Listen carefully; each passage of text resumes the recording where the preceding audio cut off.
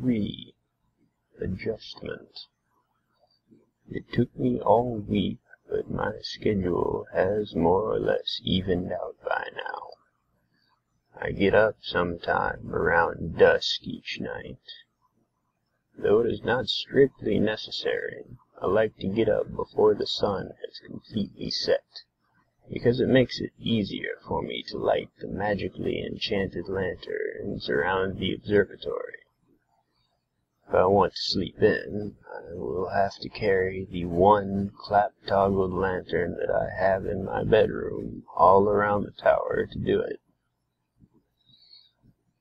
The food that I have here is surprisingly varied, considering that whoever selects the food will not be the one to eat it. I was never one for cooking, actually, so I would not know where to start with about half of what I have. I will have to speak to some pony about that later. It would be a shame to waste extravagant ingredients on some pony who will not use them. I tried experimenting with the spices this morning, and I have decided that I will not endanger my life in such a way again. I have done very little actual work so far. Most of my time has been divided between catching up on starfires, sometimes lacking records, and learning everything about the tools that I have available. The lens collection here is simply amazing. The storage area for the lenses even has an indexing system similar to that of a library, and for the same reason.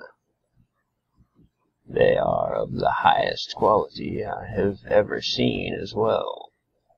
I have yet to find an imperfection in even one of them, and I have been looking for one.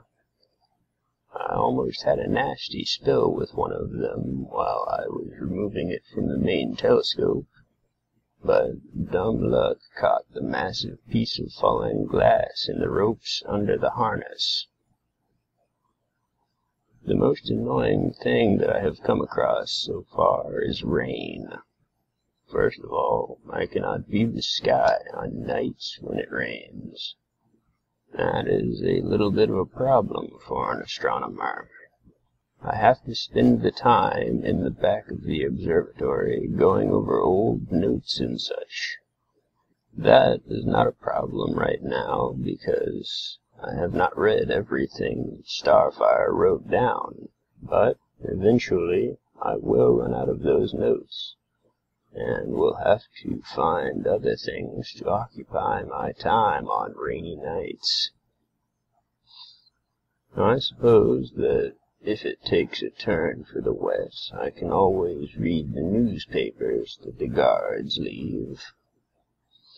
The other bad part about the rain is that it leaves quite a mess. Because there is no roof, I will have to dry the lenses of all the telescopes after each shower.